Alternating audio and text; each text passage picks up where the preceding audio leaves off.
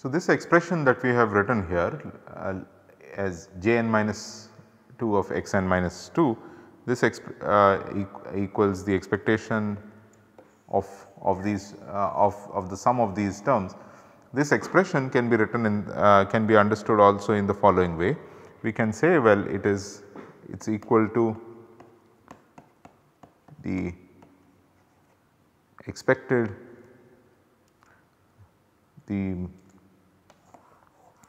or let us say it is equal to the minimum of the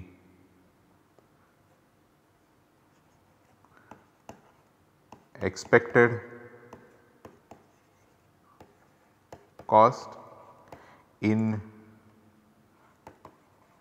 time period n minus 2 plus the expected cost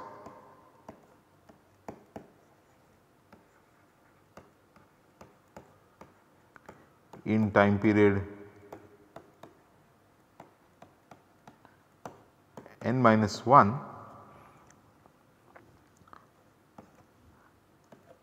assuming that an optimal policy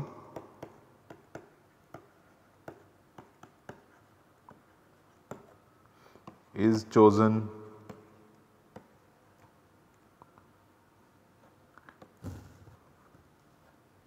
in period n minus 1, right. So, assuming that you would doing the optimal thing after reaching time period at the beginning of time period n minus 1, what is the optimal thing you would optimal cost you would have at time period n minus 2? Well, that is verbally given by this particular sentence here.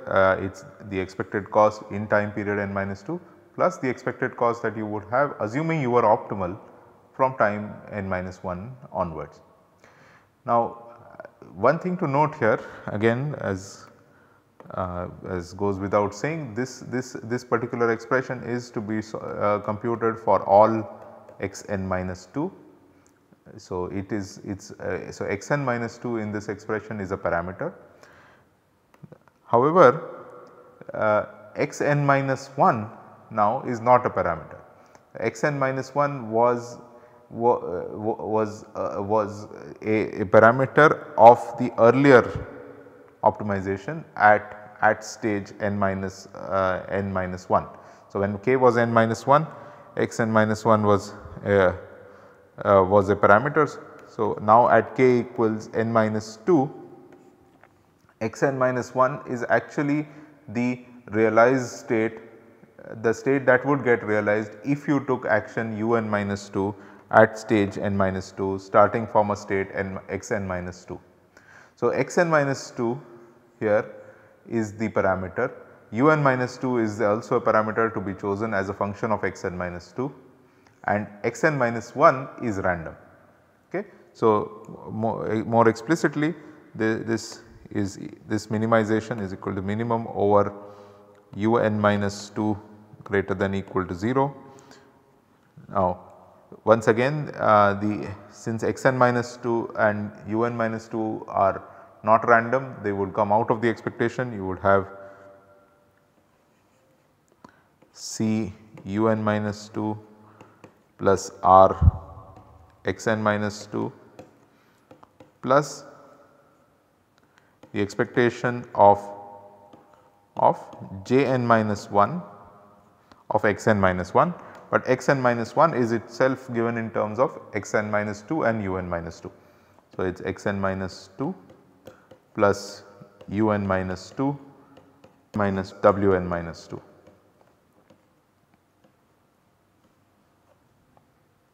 Alright. So, this therefore is the minimization, and I can write this even more succinctly. I can take the r of x n minus 2 outside, since that does not depend on u n minus 2, plus minimization of u n minus 2 greater than equal to 0 C u n minus 2 plus the expectation of Jn minus 1 of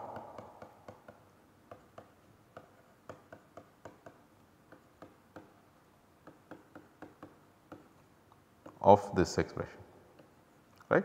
So, this is therefore our this is therefore the expression that that we end up with. Now, what we can of course do this now for every stage k. So, at an arbitrary k at arbitrary stage k, what the verbally the expression that we have is that you would now be looking at a tail sub problem like this. Suppose you are at some stage k, this is k plus 1 all the way, this is now n. So, what you would have, the optimal thing you would do at stage from k plus 1 onwards, that is given to you as a through jk plus 1 as a function of whatever state will come up there, and what we now want to compute is jk. So, notice that the optimal thing you would do here is from k plus 1 onwards all the way till n. Okay. It is not only in period k plus 1. Okay. That is something that students often get misled by. Out here it was from n minus 1 till n. So, it looks like all you are doing is looking at one period, but what you have to really do is at that was just a special case for k equal to n minus when k was n minus 2.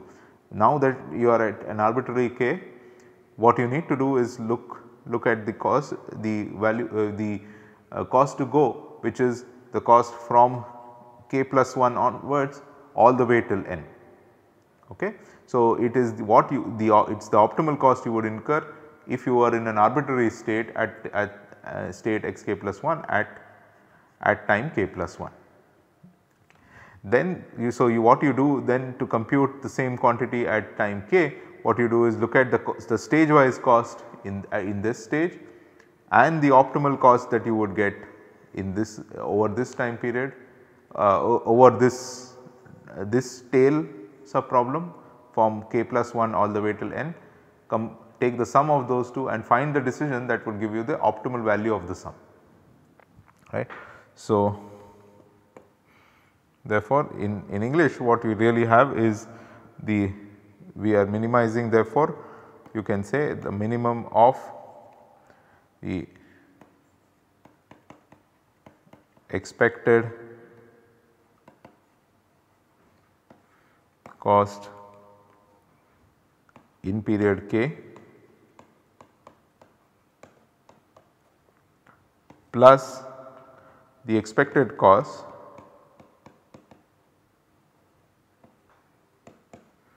in periods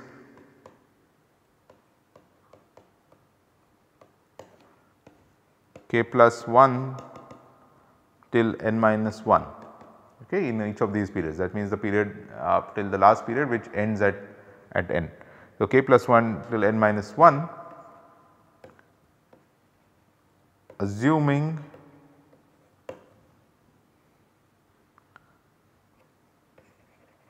an optimal policy will be used for these periods.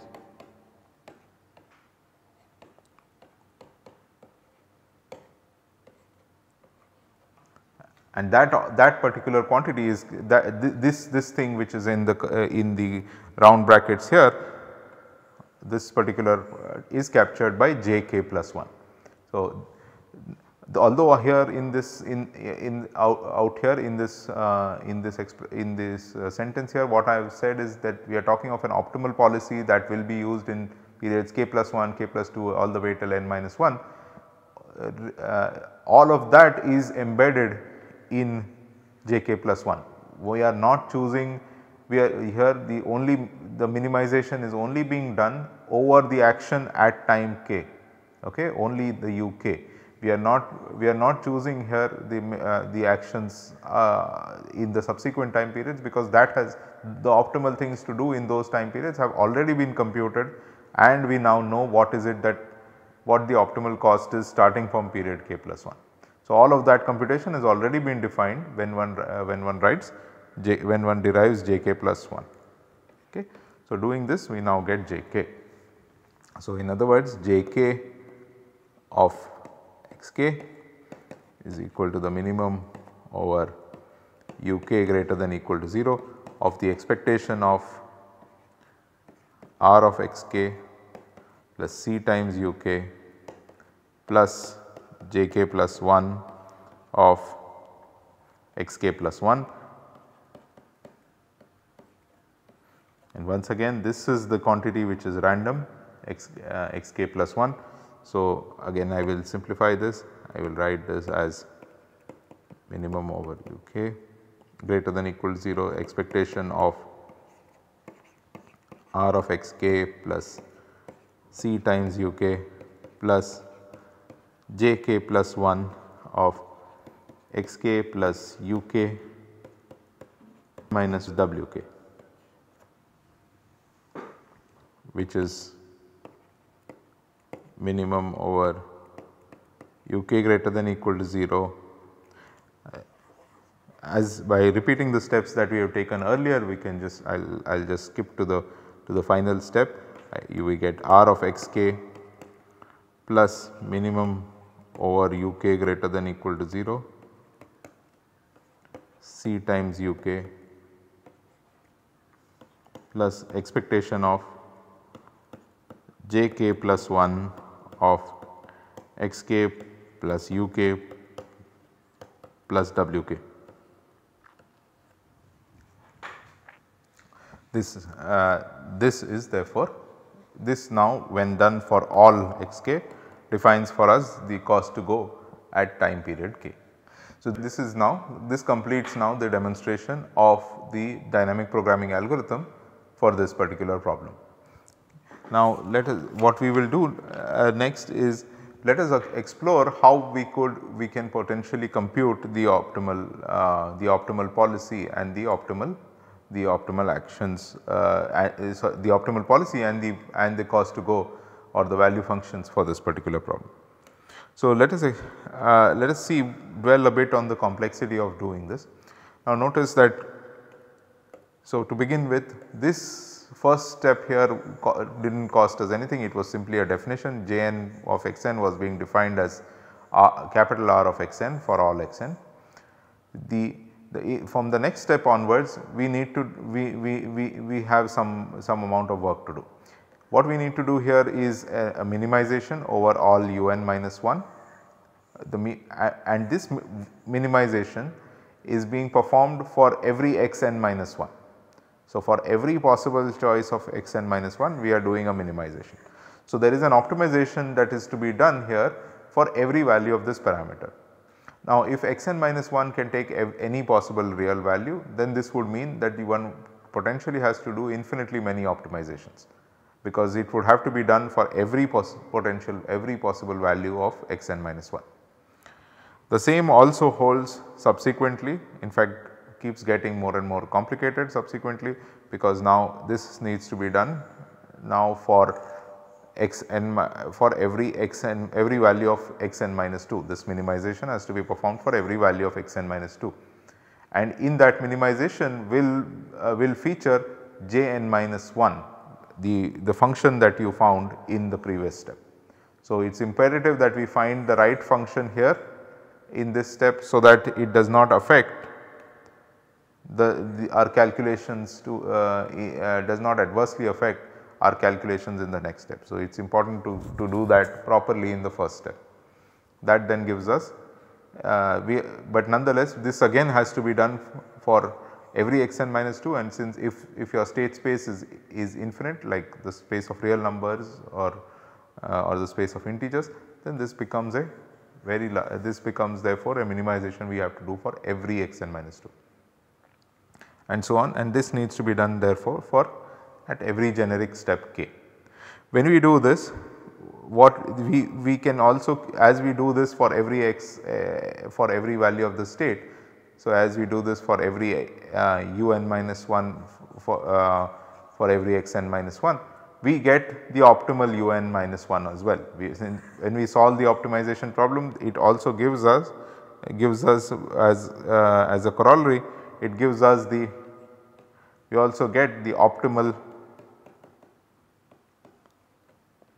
un minus 1 star as a function mu n minus 1 star of x n minus 1, right. So, it is as a function of this we get the optimal action.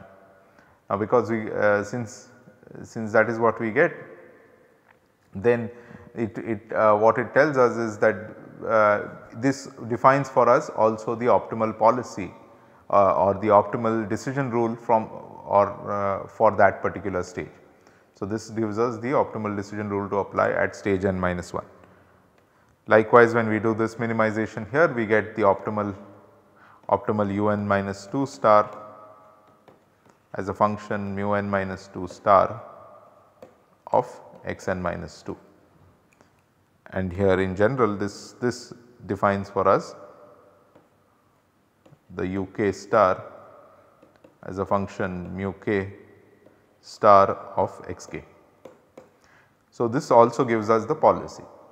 So, in either either to find the policy or to find the optimal cost to go, what we really in this kind of a problem would need to do is infinitely many optimizations. Now, there are some ways around it. What one could hope one way could be that you hope for you hope that you can maybe discretize the state space and then compute the optimal only at the discrete points where you have discretized. In that case the quality of discretization, the shape of the cost functions, all of that will determine how good the accuracy is and how bad the complexity is. In a problem where the state space is infinite, in many cases what you would want to look for is a setting where is to see if you can formulate the problem in such a way that you can actually get a closed form expression, that this particular quantity can be computed in closed form. In other words, what we get what we hope for is that one does not really need to do this for every xk. One does not need to do this for every xk, one does this for a token xk, and the form that one reduces from there is the one that would work for every xk. In other words, we find a structural solution of this particular structural closed form solution of this particular of the dynamic programming equations, and that gives us the value function at each state and also the optimal policy. There are a few precious few sort of forms problem structures where such computations are possible, where the optimal policy and the value function can be computed in closed form. We will see those in the subsequent lectures. It is but even though they are small in number, but they also happen to be the most widely applied, and they also happen to yield some of the most interesting insights into problems like this. What we will do in this lecture and in the next lecture is to look at a slight variation of the inventory control problem in order to more clearly illustrate the kind of calculations we can do. So, what we will make a few assumptions. So, the first assumption we will make is that the demand and the action, which is the amount of additional stock we order, these can only take values of non-negative integers. So, earlier we had not made any such assumption, which means that one could order any amount of stock, any fractional amount of stock, and the demand could also take any kind of any possible value, including fractional values. What we are now assuming is that the demand can only take values as non-negative integers. So, which means we will assume that Wk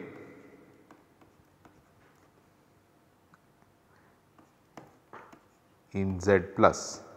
What is Z plus? Well, this is the set of non-negative integers 0, 1, 2 and so on all the way till infinity. And similarly Uk is also going to be a non-negative integer.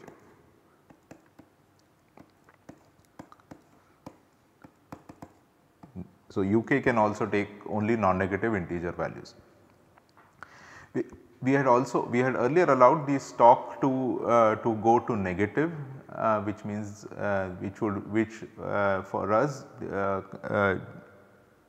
said that denoted that if this denoted unfulfilled demand, any fulfilled demand that were not being fulfilled was backlogged and was being recorded as a negative inventory in our system. So, on the but this time we will say that any stock that is not any demand that is not fulfilled is lost. Okay. So, as a result the stock that you have in the next time period is given by a different equation. So, the state dynamics are now different. Xk plus 1 is now going to be equal to the maximum of 0 or xk plus 1 plus uk minus wk. So, what does this equation mean? Well, it means that if xk is the stock that you have at time k, this is the stock that we have at time k, and this then this is the amount of demand that we so this is the amount of additional inventory we have ordered, this is the action, the amount of additional stock ordered.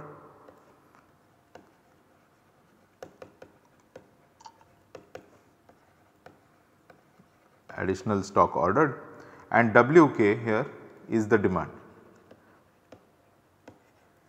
So, Wk is the demand. So, in that case what this equation is basically saying is that, well, if your demand is such that it is less than the total stock you have at the beginning of the time period, which means the stock which includes the stock that you had from the earlier time period, which is xk, and the additional stock that you ordered. Okay. The total that you have to fulfill the demand is xk plus wuk. So, if wk is less than xk plus uk, then whatever you are left with at the end of time period k, which means at the beginning of time period k plus 1, is equal to xk plus uk minus wk, right. So, what you are left with is xk plus uk minus wk. On the other hand, if wk exceeds that, then the additional demand is not backlogged, it is lost, and what you are left with is only is 0 inventory, right. So, xk plus 1 is then equal to 0. So, if wk is greater than this, the sum of the first two terms is greater than the sum of these two terms, then the stock at the next time period would be equal to 0, right. So, therefore, this is now our state equation. Okay. So, what we will assume also is that we do not have space, or we do not have holding capacity for more than more than 2 units. So, we will assume that we do not have storage capacity for stock that is more than 2 units, which means that when the stock that you have and any additional stuff that you order has to be in total less than equal to 2 units. So, we have xk plus uk, this has to be less than equal to 2. Okay. So, as you can see, this manifests as a constraint now on uk, which means that we cannot order any more than 2 minus xk. Okay. So, this effectively means that uk is less than equal to 2 minus xk, where xk is the amount of inventory we have.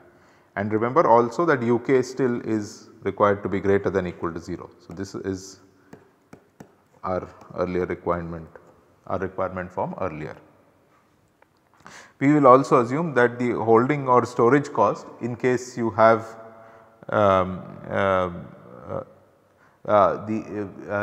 we will also assume that the holding or storage cost that you are left with when for the inventory that you are left with, which is a function of basically the inventory that you are left with is given in the following form. So, the holding or cost for the kth period is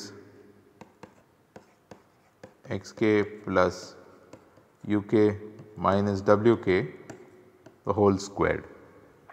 This particular term is our stage wise cost. So, okay, so this is going to be the stage sorry. So, this particular term is one component of our stage wise cost. Okay.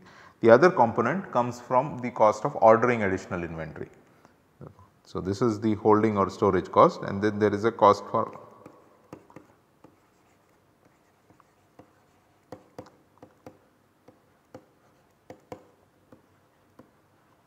additional inventory which is given by. So, we will assume that the cost of inventory is unity. So, you get the cost of additional inventory is 1 times UK. Finally, the terminal cost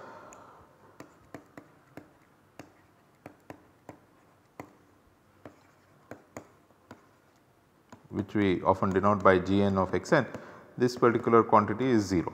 So, there is no terminal cost associated with this problem. So, for any state terminal cost is equal to 0. Now, the demand takes values of as non-negative integers.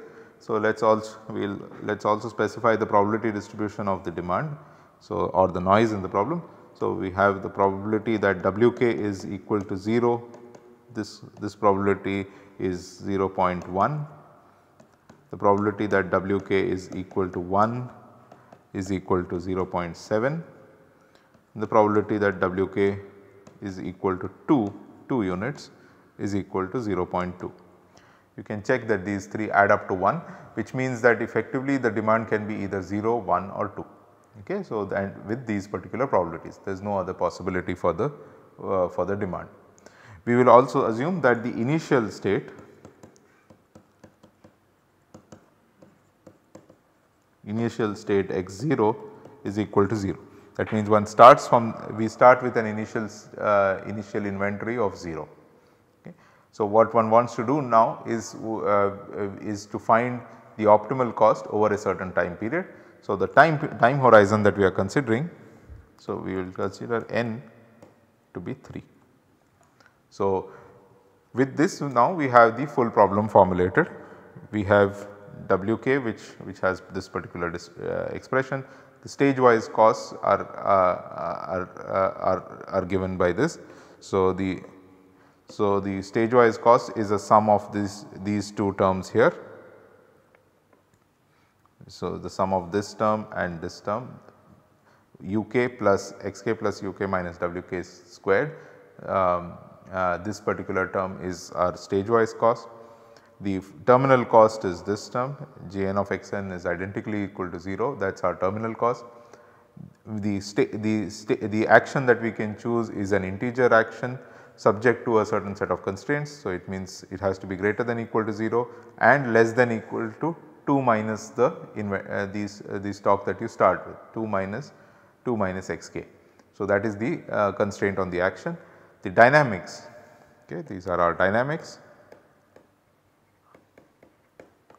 The state dynamics are given by this equation here, xk plus 1 equals the max of 0 xk plus uk minus wk, right.